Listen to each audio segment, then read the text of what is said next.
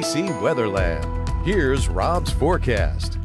Welcome back. Well, the winter chill has been here. It's going to stay here through the weekend and gradually get milder as we get into next week, but it's going to be a slow process. But it looks like, at least meteorologically and climatologically speaking, the way we like to speak, we may be turning the corner on winter. So let's take a look at the headlines as we head into this weekend. Temperatures tomorrow morning and Sunday morning going to be in the upper 20s, so freezing starts, but not pipe busting, but certainly cold. You want to make sure the plants are covered and the pets have a warm place to stay. Plenty of sunshine.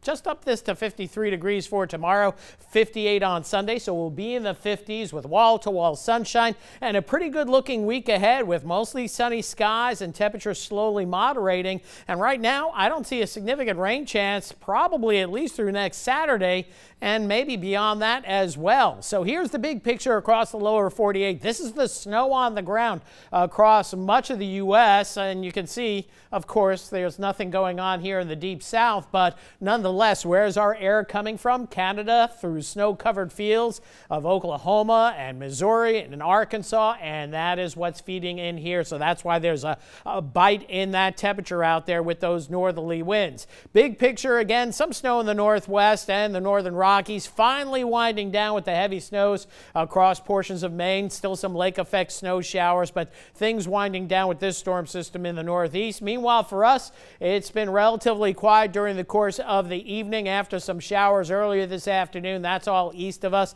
And now we're watching this cloud deck erode, and it should erode the I-10 corridor, we'll say, right around between 1 and 2 o'clock in the morning. I would think you'll see stars by 2 a.m., and you'll be feeling the colder temperatures because the clouds are acting as an insulating blanket, keeping us in the mid-30s right now. But when those clouds clear out, we'll go below the freezing mark, and we'll be in the upper 20s to lower 30s tomorrow morning. But lots of sunshine forecast as high pressure is going to be the dominant feature throughout the entire weekend. Another cold one going into Saturday night, Sunday morning, and then Sunday, another nice day with lots of sunshine. And by the way, Sunday morning with light winds, we'll see a better chance of frost. We won't see frost tomorrow morning because there's too much wind helping to evaporate the moisture off the ground and objects. But tomorrow night into Sunday morning, if you're up early Sunday, you should see a nice frosty scene across Acadiana. Now, as we go into Monday, we're going to see a system out in the Gulf of Mexico. That's going to be producing rain and maybe even some storms way out in the Gulf.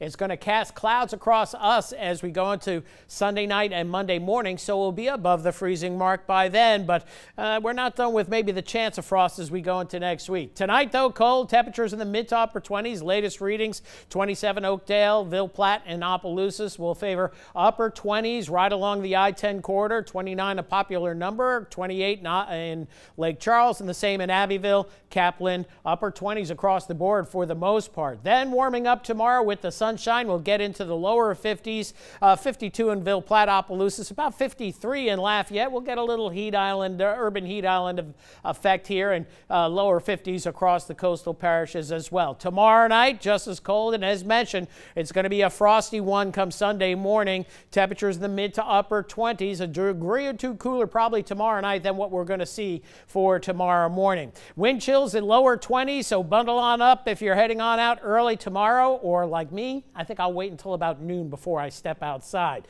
and then it warms up. Temperature-wise tonight, we'll go 29 the low in Lafayette as the clouds thin out after about 2 a.m. for most of us. Sooner as you go farther north in Acadiana than tomorrow. Nice day. Chilly, though, after that freezing start. 53 the projected high. And as we move into the 10-day forecast, boy, I don't think I've seen a sunnier 10-day forecast in quite a while, with lots of sun as we go into next week and a slow moderating trend and not much in the way of any kind of weather makers impacting us. It looks like I might be able to get a little, maybe a journal reading in during the course of the weekend and going into next week as well.